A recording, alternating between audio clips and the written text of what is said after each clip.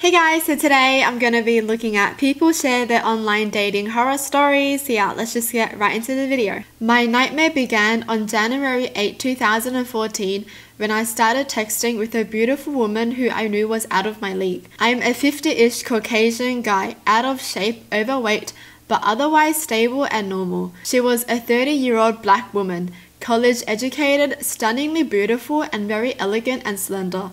Nonetheless, after a few days of texting, I invited her to join me for dinner at a very nice restaurant downtown. To my dismay, she actually accepted my invitation. I was waiting for her at the bar when she walked in. My jaw hit the floor. She was so beautiful, I literally lost my breath for a moment. She was taller than me in her heels and was wearing a very beautiful short dress with the most amazing legs I had ever seen. She greeted me with a bright smile and a gentle hug, and we were escorted to our table. We had a very good date. The conversation flowed and she seemed to have a good time as well. We decided to continue the date and went to a couple of bars for drinks. Finally, she said it was time to go home, and since she had taken Uber earlier, I offered to give her a ride home and she quickly agreed. All this time, I thought that even though the date was fun and comfortable, I assumed it would possibly lead to a friendship at best, considering the obvious differences. Well, when we got to her place, we talked for a few minutes more. I offered to walk her to her door, but she declined. She then got out and walked around to my door. She leaned through the window and planted a very brief but sensual kiss on my lips. My heart stopped. She then leaned back and smiled. I was able to stammer out an invitation to go out again, and she accepted without hesitation. I'm not ready for the bad thing because this sounds perfect. I was on cloud 9. I knew that this remarkable woman would have a profound effect on my life. It seemed predestined. Fast forward a couple of weeks. She and I had been seeing each other nearly every day, and I was developing strong feelings already. But something was wrong. I had a weird nagging sense that she was hiding something. Although she was being very affectionate, something just felt off. Then finally it happened. We were out at a bar together. It was a good time, but she seemed distracted. As we were leaving, she turned to me and said in a serious tone, "We need to talk." I thought, this is it. The differences between us are too much for her, and I'm about to be friend-zoned. But nothing prepared me for what came next. She asked me to just listen and not say anything, and I agreed. She then started out by saying that she had developed strong feelings for me, but there was something that I needed to know about her that might make me want to change my mind about pursuing a relationship. My mind was spinning and so many scenarios raced through my head. Is she married? Is she a criminal? Then I remembered a few days earlier when we were making out and I touched her breast lightly and realized that she had breast implants because it was quite hard. She looked at me and with a tear in her eye, she told me that she has stage 4 breast cancer. She was originally diagnosed 4 years earlier as stage 3 and had beaten it back into remission after having a double mastectomy along with radiation treatment and chemotherapy. Now it had returned as stage 4 and she was to start chemo again in 2 weeks. I was floored. She then stated that she would understand if I wanted to turn and run and she wouldn't think less of me for it.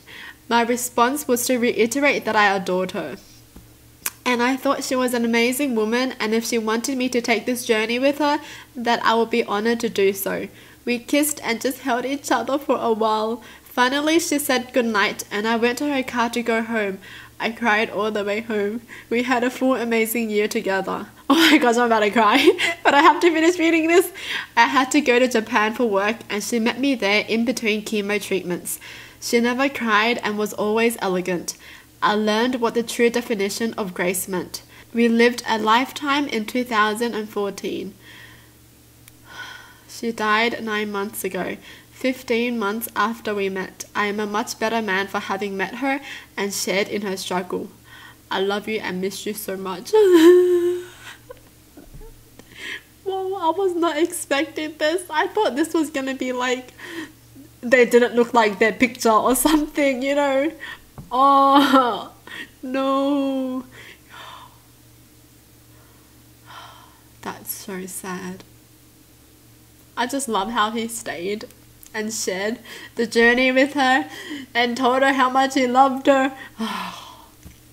that was sad, but also it just taught us so much, you know. Went on a date with a girl who had already told her whole family about me before we even met, and she wanted me to meet them in person on the first date. Nope. Oh. She hasn't even met him yet, and she did all this already. She was so ready to marry him. What the heck? What? That's so odd. What if he doesn't look like his picture? It's Tuesday. I matched up with this girl, I'll call her Elle, and we chatted back and forth for a bit. She's cute and I suggest meeting up, and I try to find a nice neutral spot near her where we can get together. She invites me to a barbecue with some of her former co-workers. I'm pretty hesitant to this at first, as I don't want to meet someone for the first time at some barbecue. Well, I caved and I ended up meeting her at this barbecue, and in all honesty, it was pretty fun. Elle and I are getting along pretty well. She's trying to feed me shots of rum. I don't have any because I have to work in the morning, and all is pretty great. Anyways, barbecue comes to an end and she abruptly says, "Okay, I'll talk to you later," and leaves. Confused, I drive my butt home, and as soon as I get off the freeway, she shoots me a text saying, "You could have come over to my house if you asked." I tell her I still can. She shoots me her address, and I turn my butt around and speak to her house. Oh my gosh. Why do I find this funny? She doesn't live in the greatest part of town, but I was too certain that I was going to get some, so I didn't really care. I pull up to her house and she meets me out front and greets me as I walk up. Things you do when you're thirsty. As I'm walking up the stairs to her door, she mentions that she takes in stray cats. I'm allergic to cats, but really as long as I don't touch my eyes, it's a non-issue. Also, I'm thinking she probably has maybe 4 cats at most. These thoughts are running through my mind as I'm still walking up the steps when she says, "So I have like 15 cats," and then opens the front door. The front living room was pitch black, but I saw at least a dozen pair of eyes all turn and look at the now open front door. Then they all scattered like a bunch of cockroaches. Now, I haven't broken stride this entire time and continue right through the door. As I crossed the threshold, I thought I had walked through a wall, as the smell that washed over me was horrific and it felt like it had weight. Cat piss, undeniably, it was pure cat piss from 15 unwashed stray cats.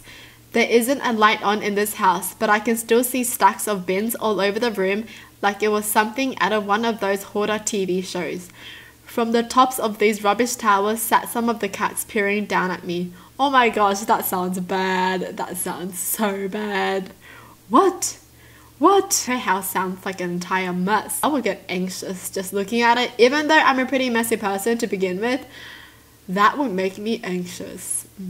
Elle quickly ushers me to her room, which happens to smell like bleach, as my nostrils have started to burn from a smell other than cat piss. She mentions having just cleaned her room and having scrubbed everything down with bleach, as if that's a normal thing to do when you clean a room.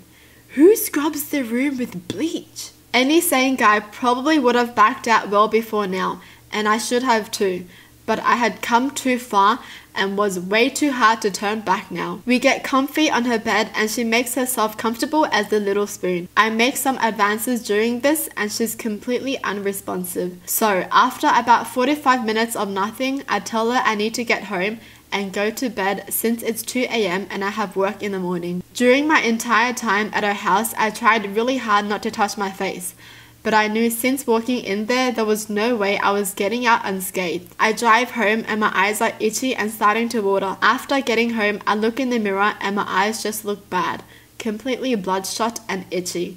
The allergy has never lasted more than a couple of hours after starting, so I went to bed and figured I should be fine by the morning. Boy, was I wrong.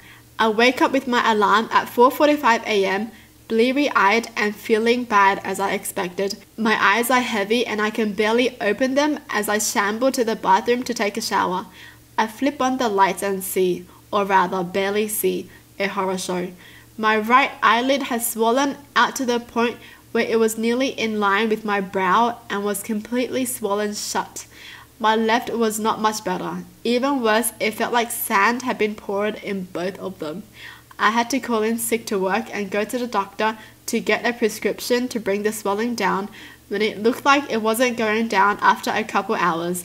I text Elle mentioning that apparently I was more allergic to cats than I remembered and never got a response. Swelling took about 5 days to go down completely. I'm so confused at the whole thing, honestly.